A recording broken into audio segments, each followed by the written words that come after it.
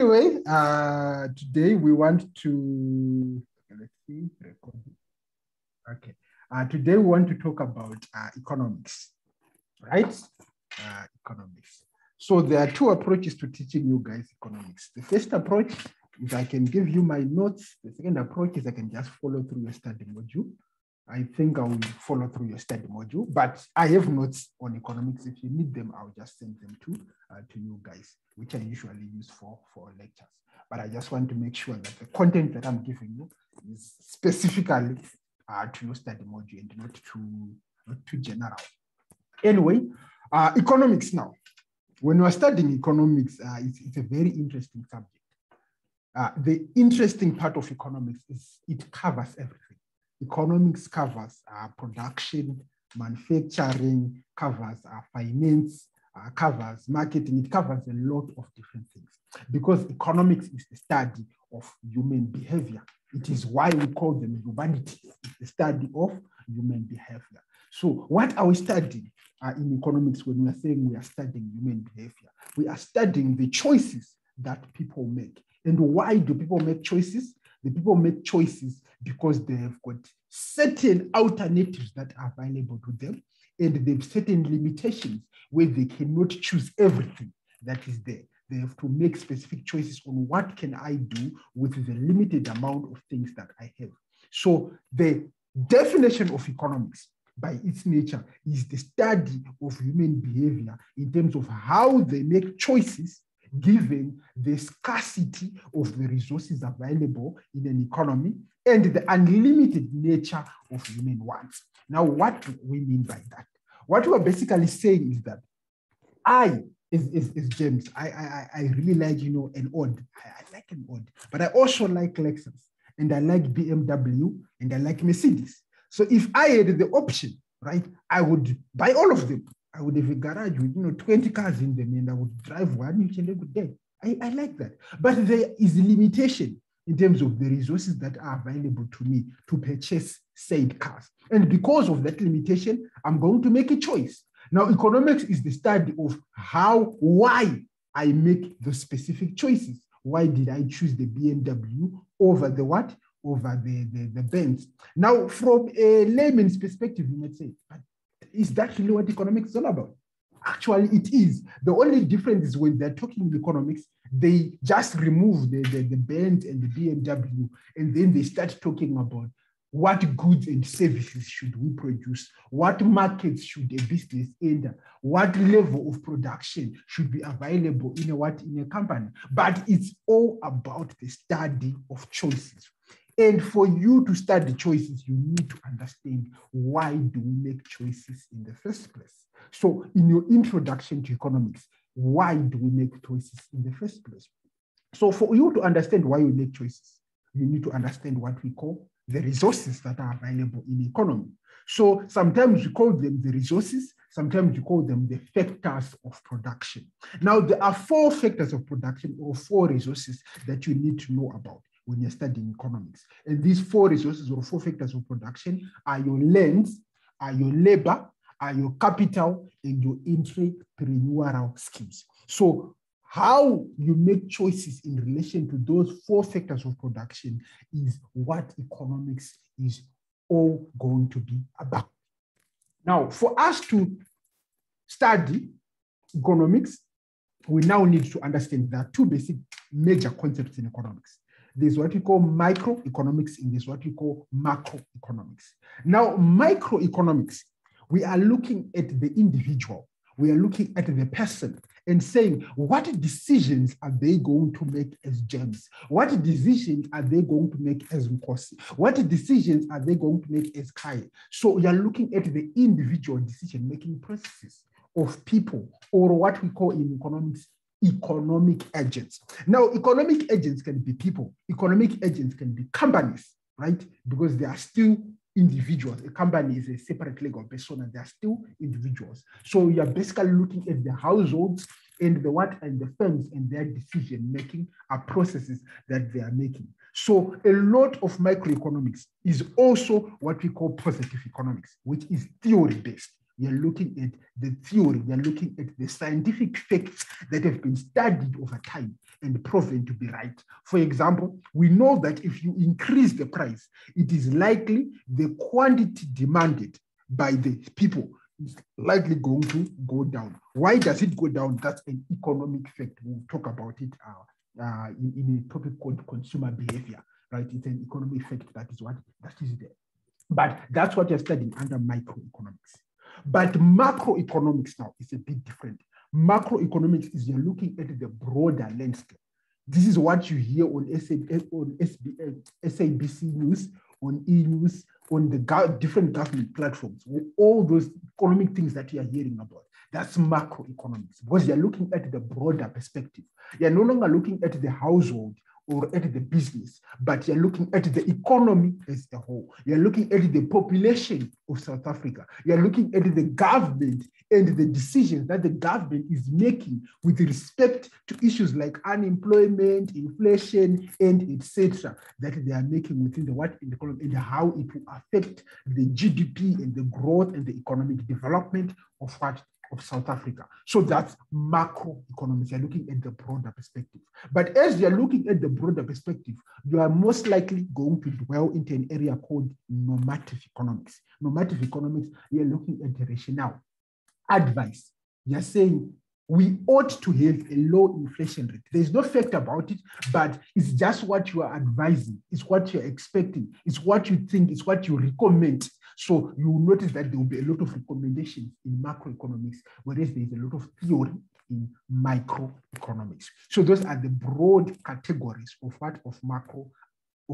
economics that you're going to study. But within both these broad categories, you will find those 4 factors of production as your underlying rationale. That is your land, your labor, your entrepreneurial skills, and your what? And your capital. Now, let me just go a little bit deeper and try to describe these factors of production before we go any further. Because most of what we're going to be talking about, they will relate to these factors of production. So we need to clearly understand what they are, okay?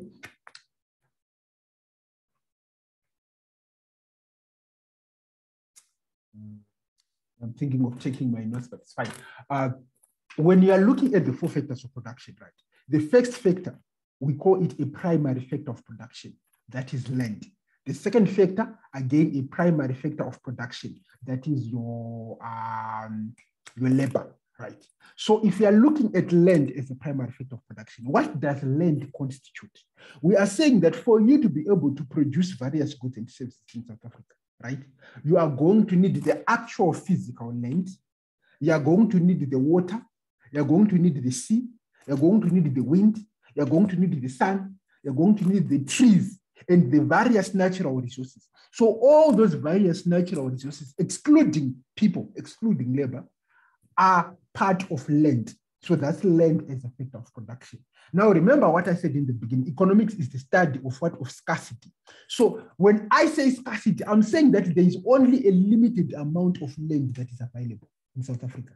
There are square meters. You can actually calculate how many square meters are available in South Africa. That's scarcity. We don't have infinite land. There is a limited amount of trees. There is a limited amount of water that is available for us to consume or for us to use in our manufacturing processes as businesses. So that's land. The second primary factor of production is labor. Labor, we are now talking about the people. So labor can come in 2 ways. Labor can be the intellectual capacity of the people, or labor can be the physical capacity of the people. So if you are looking at your farm workers that are tending to the gardens in the farm, they are part of labor. If you're looking at your engineers, your accountants, etc., your lawyers that are using their heads in the various companies, you're still looking at what? You're still looking at the labor that you need. So again, it's a factor of production. Why? And it's limited. Why? Because we're saying that we have 53 million people in South Africa. We don't have more than that. So we cannot have a labor capacity of more than 53 million, more than the population. Right? So that's why we're saying it's limited. It's scarce. The labor is what is scarce. A typical example of scarcity in terms of labor is how many actual scientists do we have? How many physicists do we have in South Africa? there is a number to it. Maybe we can say we have got 110 physicists in South Africa. But do we need more physicists? Yes, we need more physicists because they have a certain contribution that they're going to make. But because they are scarce, we have to make choices in terms of how we are going to allocate them across the various departments in government or in companies and etc. Then that's number 2. Then number 3, we have what we call capital. Now, capital is not a primary factor of production. It's now what we call a secondary factor of production, right? So when you're looking at your capital, okay, so let me just do this. Because it's a bit distracting. Microeconomics.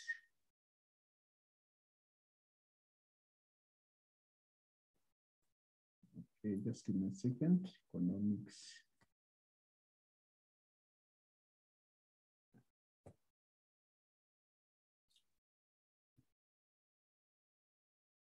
Economics 1A.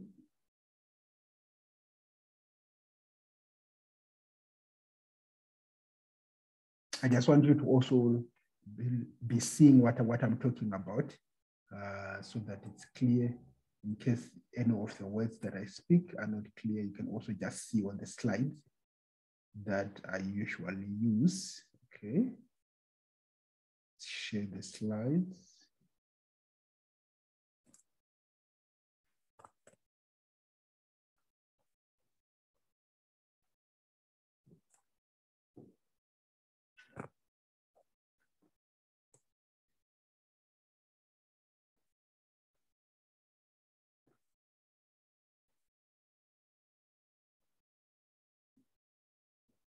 Okay, that's better.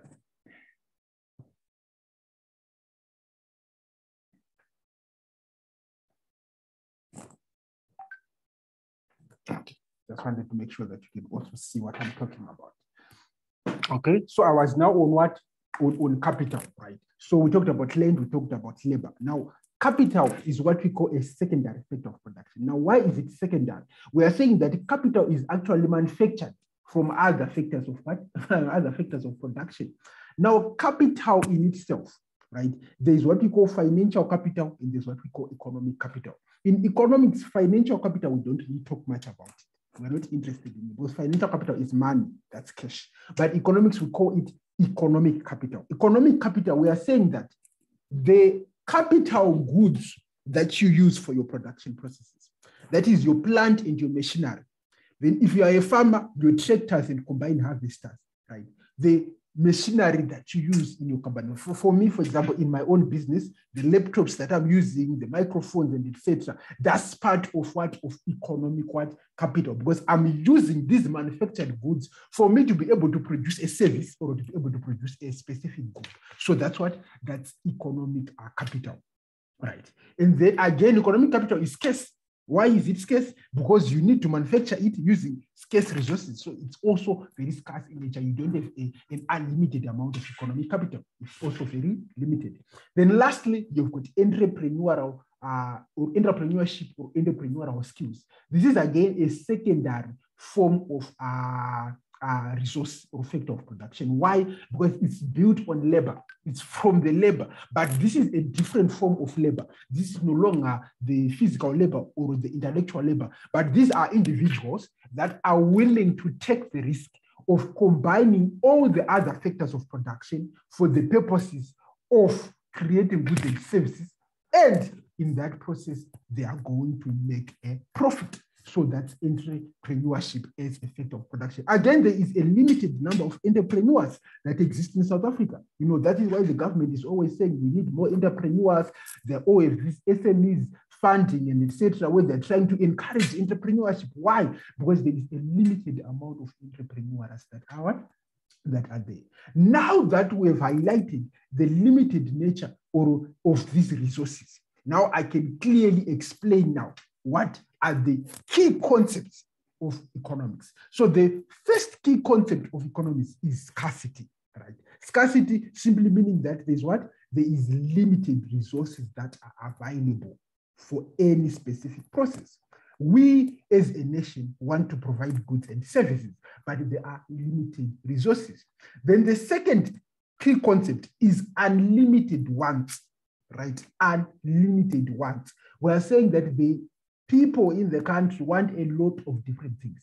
So when you match scarcity and unlimited wants, you have what we call the economic problem. We'll actually talk more about it in a couple of slides. But if you match scarcity and unlimited wants, that is where you find what you call the economic problem. And basically the definition of what economics is, what it's all about.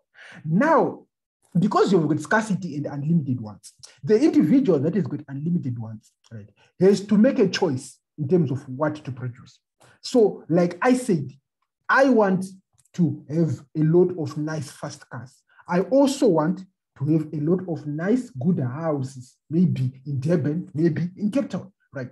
So, now begs the question now, what then should we produce with the limited resources that we have? Should we produce cars or should we produce houses?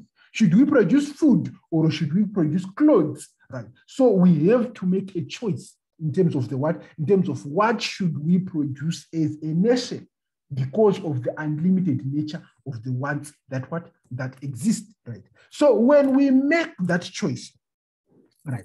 So for example, if I decide that I am going to to produce a car instead of a house, right? So the moment I put resources into production of a car, which means I no longer have resources to produce the house, right? So the house was my next best alternative.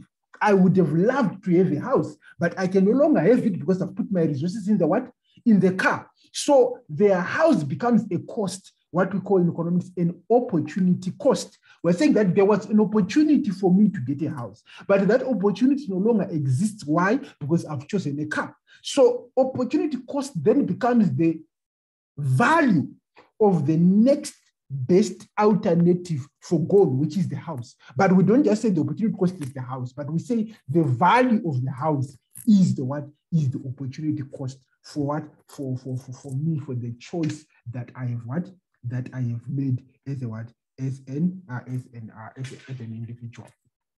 Okay. Okay, yeah, that's good. That's good. All right, let's do this. Let's go back to our study module.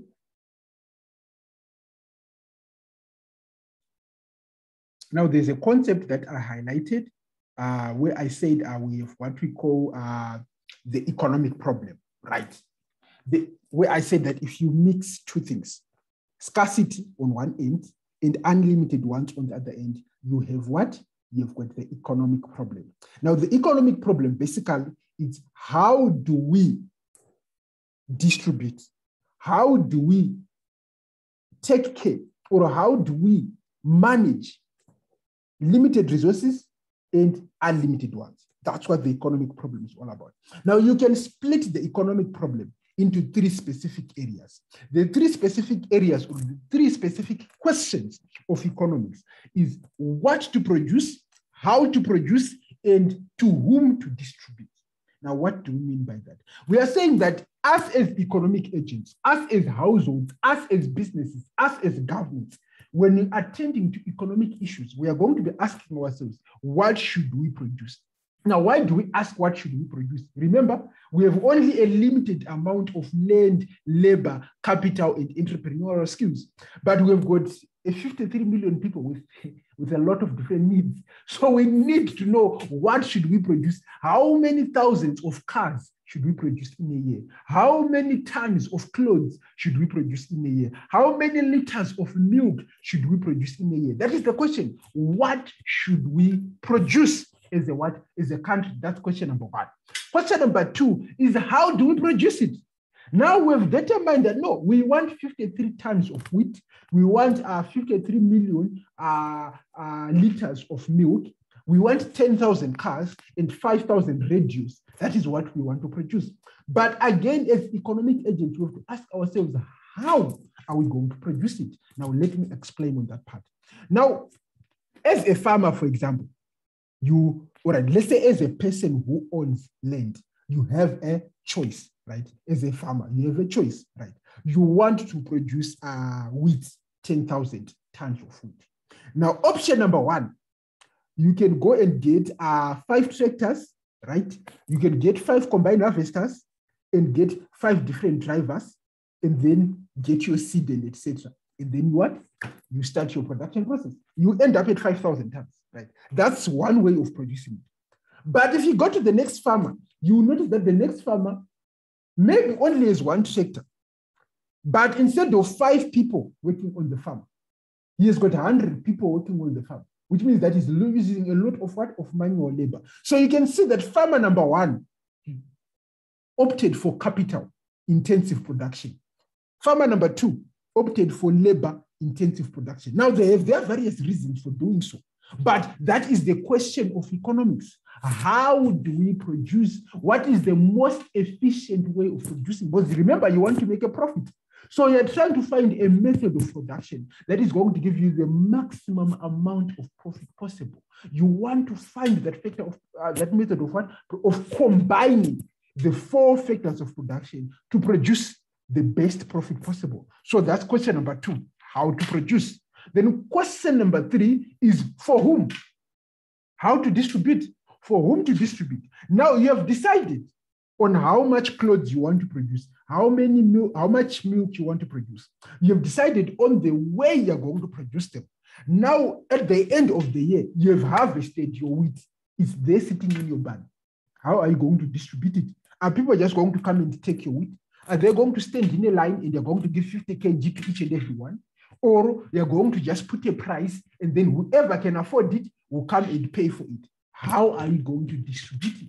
So those are the 3 major economic questions. And economics is about answering those economic questions. So you will notice at a certain point in time, I will introduce what we call the economic systems, what we call the command system, the free market system, the mixed system. All these systems are trying to answer the 3 economic questions. They're trying to answer what to produce, how to produce, and for whom, right? Are we producing what we are producing as a what? Is a country, right? So let's see. All right. And let's talk about the economic systems. I want to talk about it. I think let's talk about them because I think it will make sense if we just cover them right now.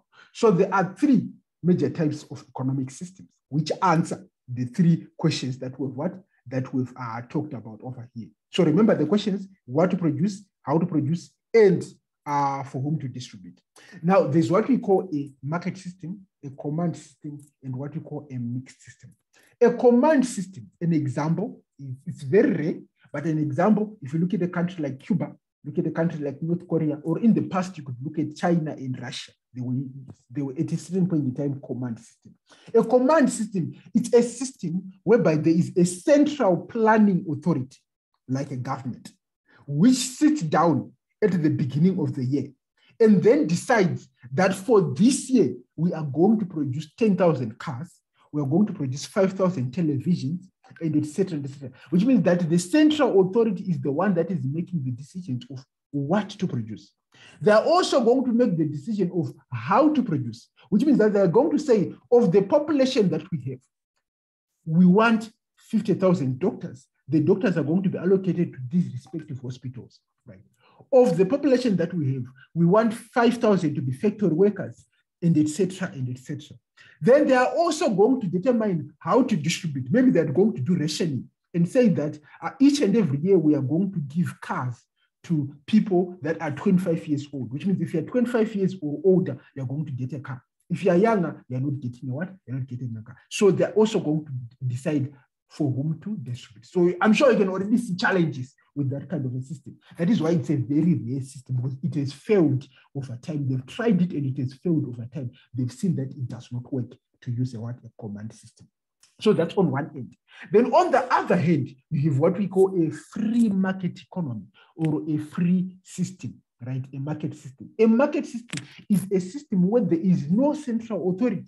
No one centrally decides what to produce, how to distribute, and for whom to distribute. It is decided by individual economic units. It is decided by you and me. Me who owns the business, it is me who decides how much I want to produce. You who own the money, it is you who decides what you want to pay for, what you want distributed to you. So that's a free market system. It is controlled by the invisible hand, the market system, by price signals. That is what controls the market system. Again, the market system, pure as it is also a failure. It will usually fail. Though it is a better failure, because you will notice that most economies are aligned to the market system. But you will notice that in most economies, there is a little bit of intervention. You can see that there's a government that is trying to do funny things in there. Why are they trying to do that? Because in a market system, capitalism happens. And when there's capitalism, there's likely to be abuse of the populace. And that results in what we call market failure. At a certain point in time, we'll go deeper into what is market failure, right? But just generally know that market system can lead to market failure, which leads us to the mixed economy, which is the majority economy in the whole of planet Earth, where you see most countries are mixed. They generally are a market system, but they have a government which has a certain level of authority.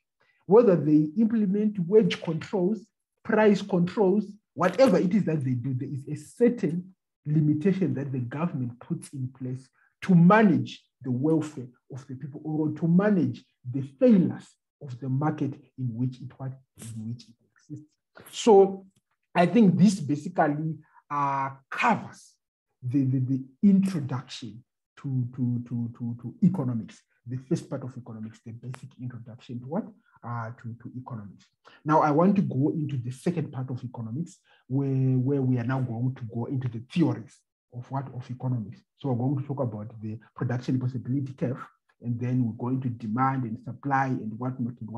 But are there any questions for what we've talked about so far before we move on to the next stage? Are there any questions for what we've talked about so far?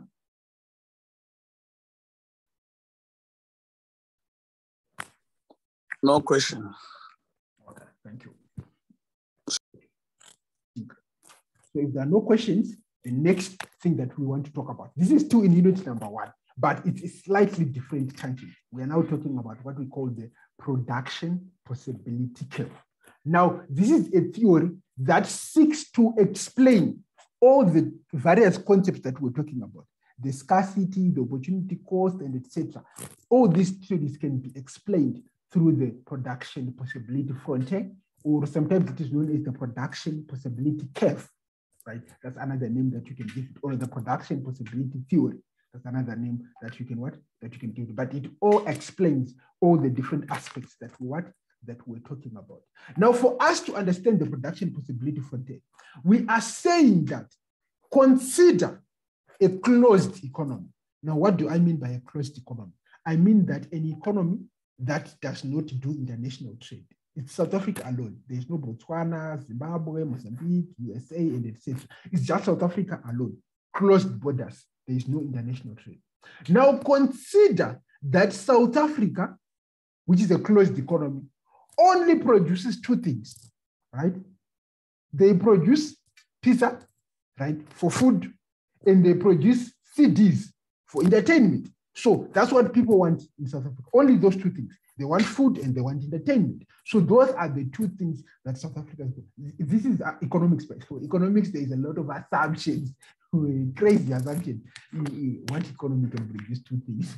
It's economics. It's just a way of trying to understand the basic rationale of economics. So consider that you want food and entertainment, pizza and what, and CDs. Those are the 2 things that are being produced by the what? By the economy. So remember, you have what? 4 resources that you have: land, labor, capital, and entrepreneurial skills.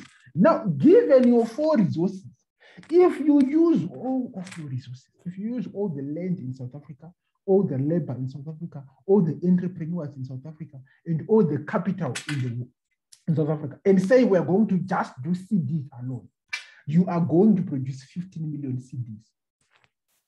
If you use everything and say we're just putting it into CDs, that's what we're going to do. You're going to produce what? 15 million CD, which is point number A over here. Which is point A, 15 million CDs. Now, on the other end, You can also decide, you know what are we going to do with CDs? We want food. So we are going to do pizza, only pizza. That's what we're going to do. So if you produce only pizza alone, you end up with 5 billion pizzas. There are no CDs, just pizza alone. You end up with what? 5 billion pizzas here, which is your point what? Your point number F. So those are your starting points. But remember, you are rational people, right? You are rational people. You're not going to produce pizzas alone. You're not going to produce CDs alone. You need to eat and entertain yourself. So you are going to likely produce a combination of either one of the two. Now, for example, you can produce a combination B over here. So you can see a B over here.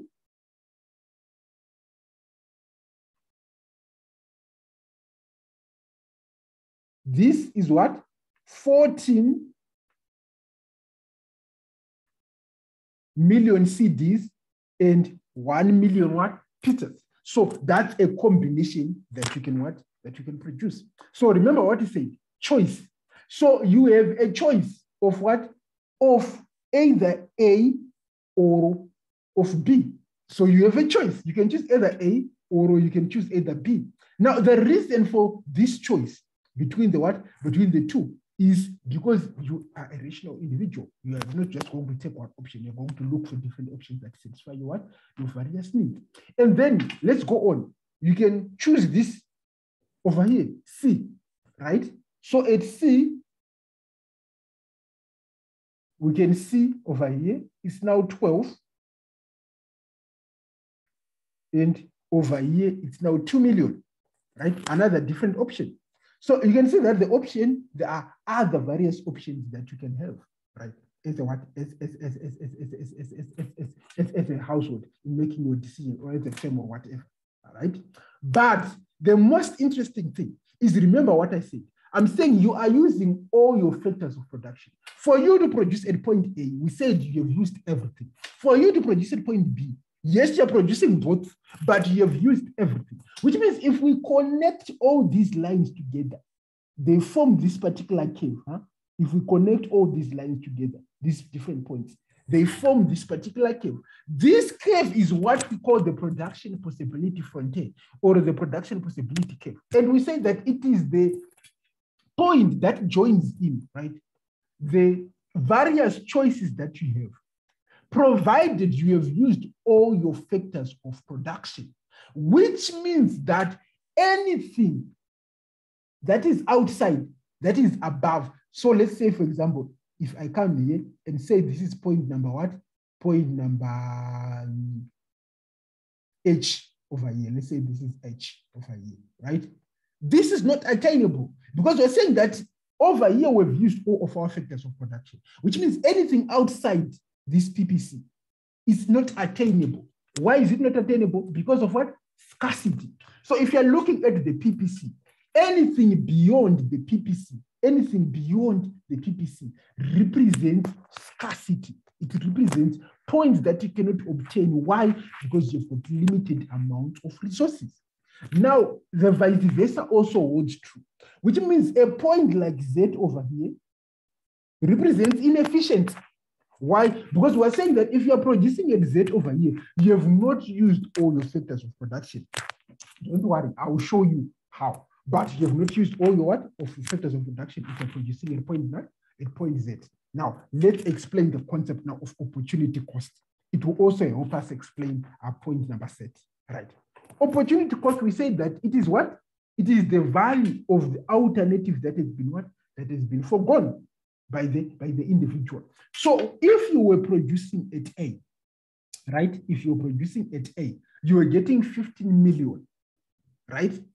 CDs. But if you produce at B, you're now getting what? 14 million CDs, right? That's what you're not, that's not what you're getting, right? But you are now gaining what? 1 million pizzas. So it means that for you to gain 1 million pizzas, right? You had to lose how many? 15 minus what? Minus 14, right?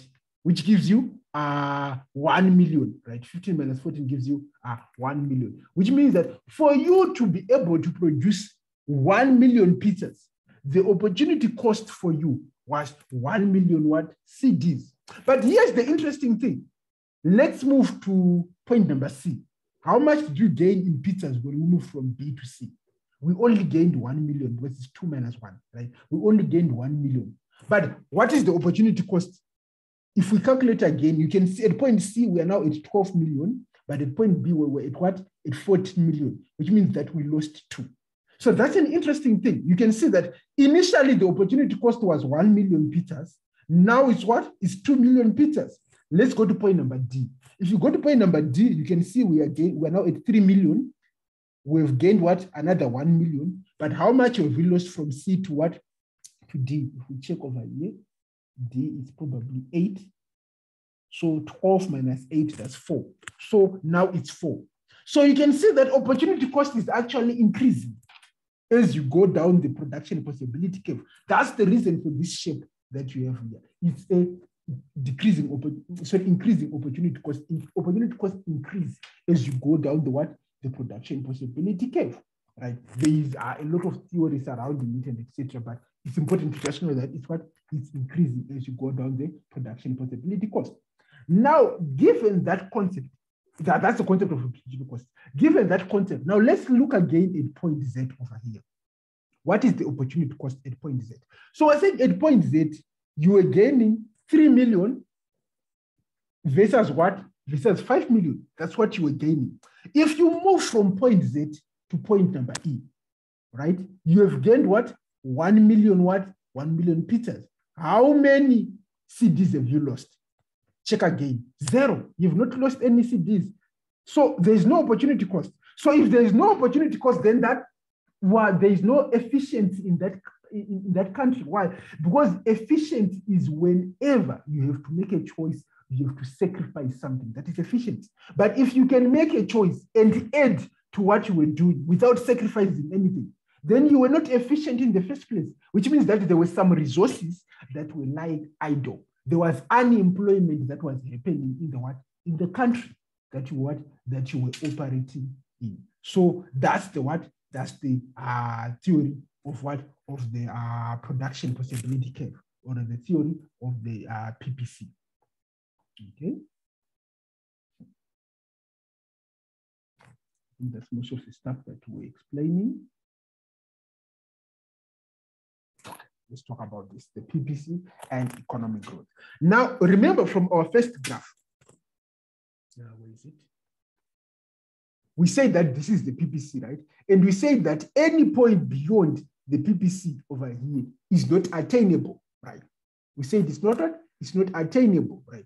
But is the PPC static?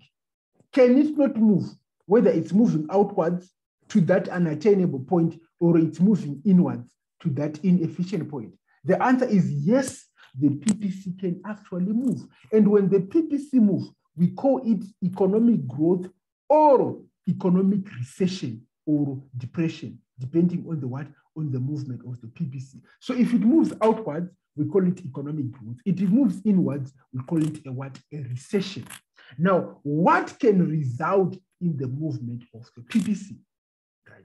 Now, remember, we said the PPC is governed by the resources, because we are saying that the PPC represents what you can produce if you utilize everything that you have.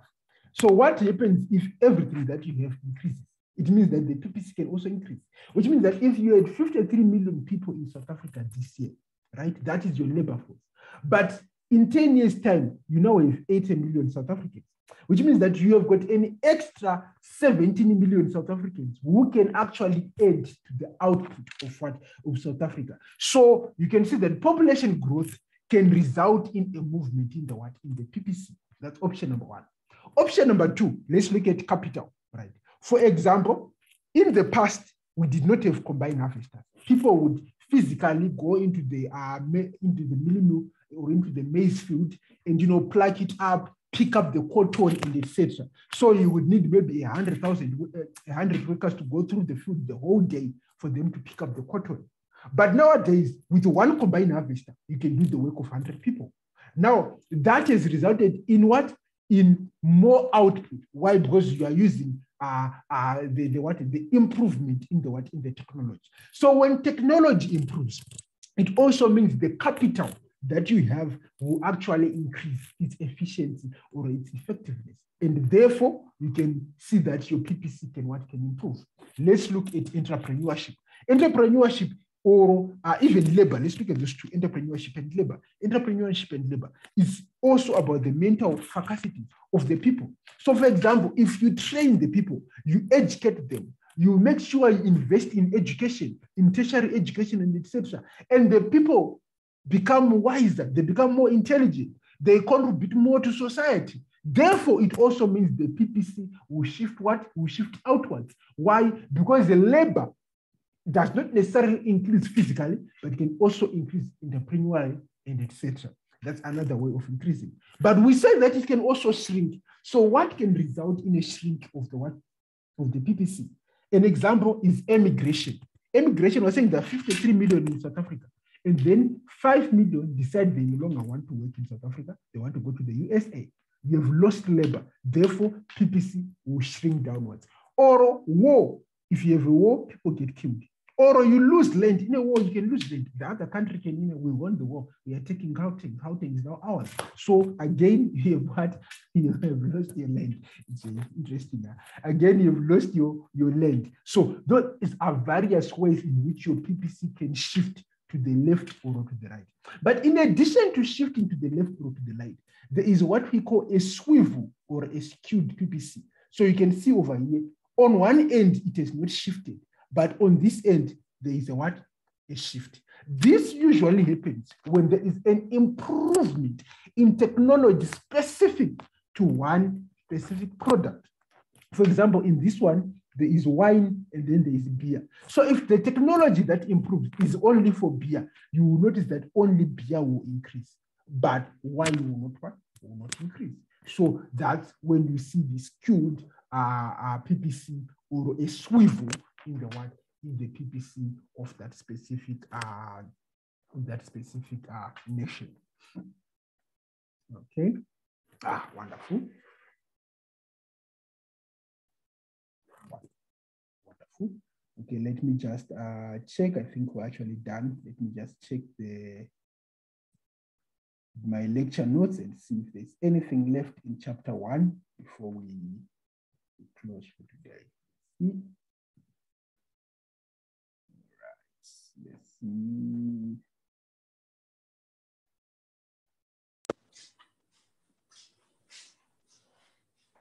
Yeah, I think we are done for chapter 1 for today. Questions that you might have? Yeah, what happened? Okay, so good evening. Yes. What happened in the PPC during the unrest? Can you give an update? Not the assumption. After an unrest, what happened to the PPC? Okay. In South Africa. Or to the PPC in South Africa after the unrest. Yeah. Okay. So all right, let me draw. Just give me a second. Let me draw something so that I want the whiteboard. Okay.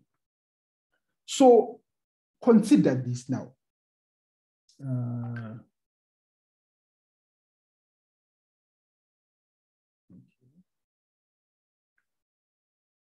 Right. Consider that this was the what? This was the PPC for what? For South Africa, right? This was the PPC. Consider that this was the PPC of what? Of South Africa, right? So again, it's an assumption, right? Assuming that South Africa produces two kinds of goods, we say they are producing consumer goods, which are the goods that you consume, and then the producer goods, the capital goods, which are the goods that are used in manufacturing and etc. Right? So if we were to assume, which is wrong, but if we were to assume that we were producing, right, on the PPC over here, this is where we were producing, right, as a what? As a country, right? When the unrest happened, right, there are two aspects of the unrest, right? One aspect affects the PPC, then the other aspect does not affect the PPC. Now, the looting in itself that happened will not affect the PPC, right? Because we're saying the PPC is about production, right? It's not about what has already been produced. We have produced it, so we have utilized our resources, so that will not affect our PPC. But the looting that happened can result in what? In the decision-making processes, whereby, for example, someone who was employing, right, 50 workers before, then decides now that my small business is what is has been looted. I no longer have the capital. Why should I what? Why should I continue producing? So, number one, you're going to see that in the months following the looting that has happened, right? You're going to see that there is likely going to be a reduction in the production. Why? Because the labor is not going to be fully utilized. So when you're not fully utilizing your labor, labor is a factor of production, which means instead of producing on the PPC, you're producing within the what? Within the PPC. Then number two, entrepreneurship. Now, if a person becomes discouraged during the process of the looting to start their own business, which means that you're going to have an entrepreneur that is no longer using their entrepreneurial skills, again, that's a resource that you're no longer using as a what? As a country, which means, again, instead of producing on the PPC, you are now what? You are now within the PPC, right? You are now within the what? Within the PPC. So those are some of the effects that you can see of activities like that happen during the looting in terms of the PPC. They're basically saying that it's going to affect resources such as the entrepreneurship and such as labor and lead to the underutilization of those resources, which means that after the looting has happened, we are no longer producing at our full capacity as a nation. Why? Because there is now some people that have been laid off because the businesses have closed down, or there are now some entrepreneurs that are no longer willing to take the risk, because entrepreneurship is about taking risk. Now they've seen that there is too much risk in South Africa, so they are no longer willing to take the risk to combine the factors of production. Therefore, they are now idle entrepreneurs, and you see that you now have what? You now have underutilization of your PPC or underemployment of the resources in your what? In your PPC. I hope that clarifies from your question.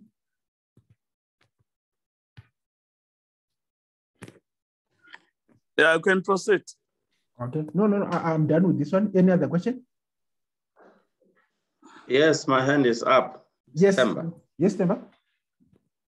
Yeah. Firstly, let me understand the PPC. Is it the same as the PPF? Yes, it's the same. It's the same. Okay. All right. Then my question is on the huge economic growth. Like the example that has been shown here, there is a wine and a beer. Which one do you see as a shrink between the two? I'm failing to interpret this. All right, it's okay. Let's do it this way. So this is your what? This is your PPC, right? And then let's say that there are two factors. There are two goods that you're producing, right? On one end, we said that there were CDs, right? And then on the other end, we said there was what? There was pizza, right? Yeah. Right. Those are the two that you are what? That you are producing. So, for example, there is technology that is used in pizza production, the oven that you use in pizza production. In the past, you used your charcoal and you created your oven from some mud and etc. and you had your pizza, right? But then someone, a genius, comes up with an idea. Why did we create an oven out of aluminium? And then within the aluminium, we put in some zinc and etc. That makes sure it's much water in the what?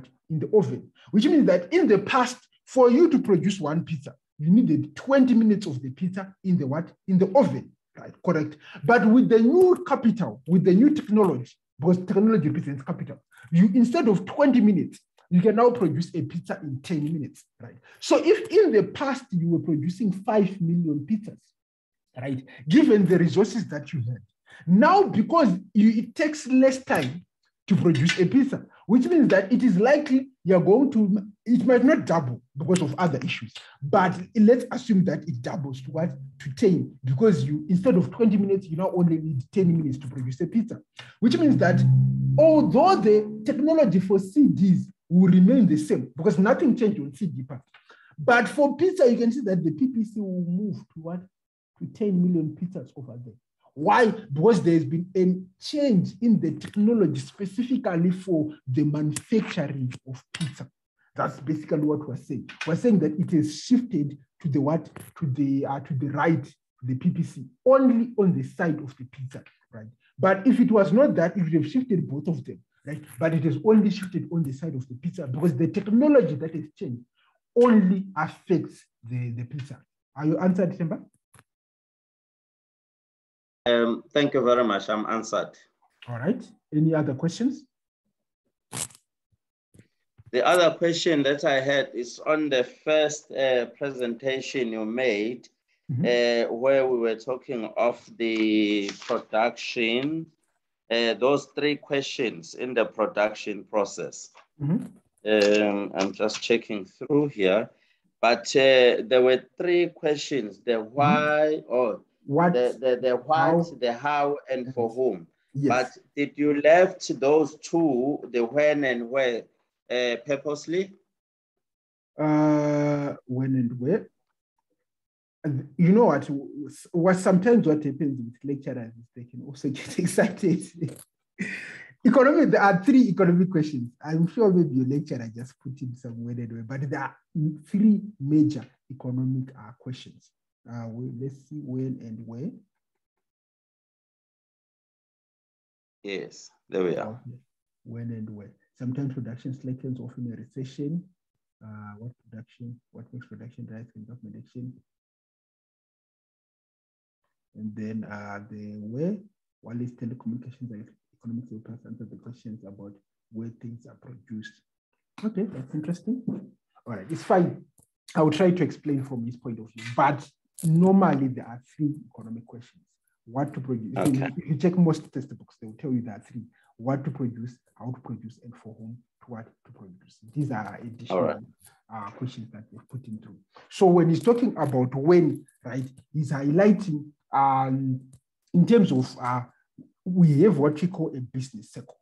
A business cycle. A business cycle, basically in economics, we are looking at our GDP.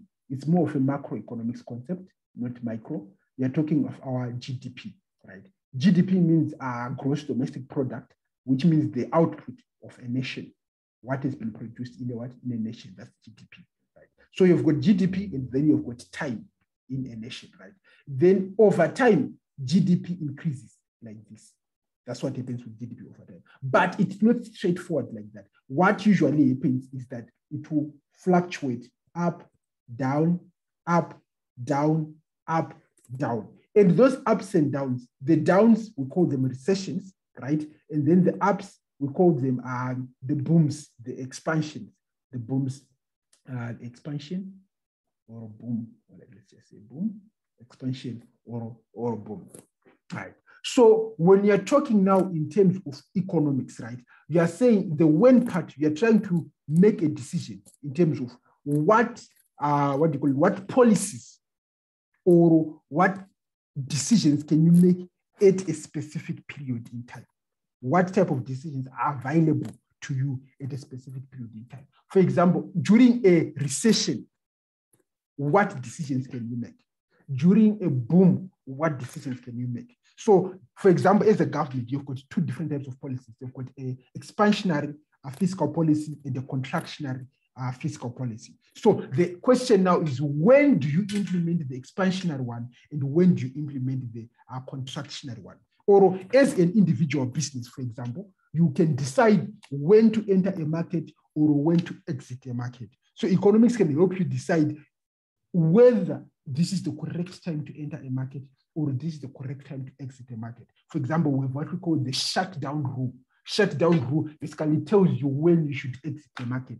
If you're making this specific profit, please enter the market. If you're making this specific loss, please exit the market. So that's the when question.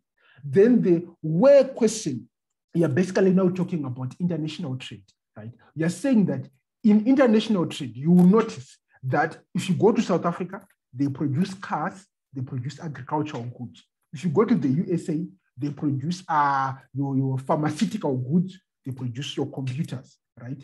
If you go to China, they have a lot of manufacturing that is happening there. Why is that? If you ever thought to yourself, why is certain production happening in certain regions in the world. That's again an economic concept. We're now talking about absolute advantage and comparative advantage. Again, it's a macroeconomic concept.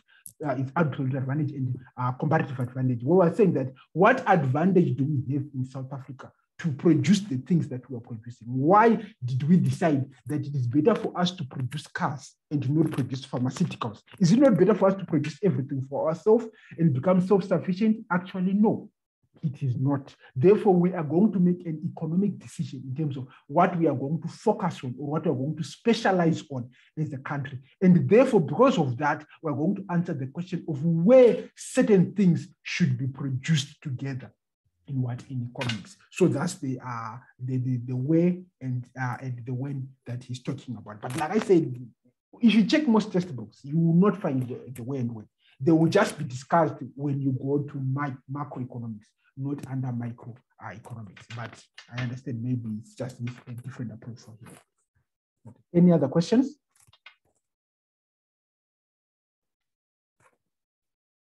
Any questions?